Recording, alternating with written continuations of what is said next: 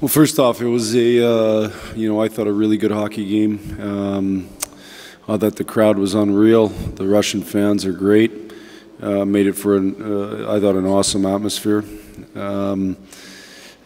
We obviously spent lots of the first on the power play.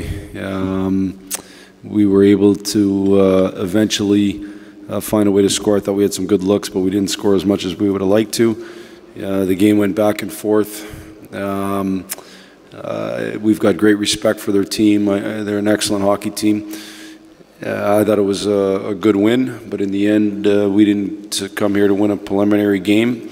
I think the big games are ahead of all of us, and so we'll prepare for whoever we see here as we start the medal round. Well, obviously, I think given the opponent and the level of play that the Russians present and the number, how dangerous they are, I thought we did a pretty good job of managing the puck. I thought we did a pretty good job of trying to make them defend.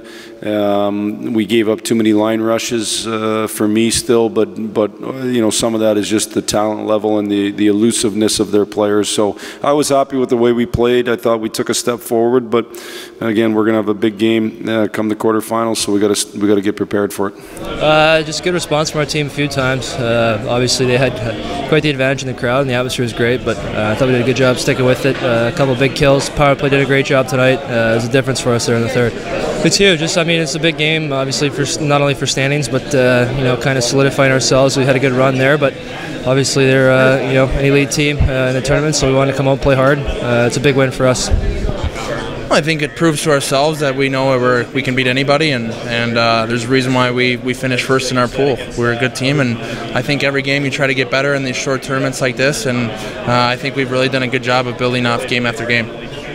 Yeah, we had plenty of opportunities tonight on the power play, and we just kept sticking to our game plan, but Larks and Hanny got it over to Jack, and Jack made a great pass over to Johnny, and another second great pass over to me on the backside, so I was just the fortunate one to put it in at the end of the good play.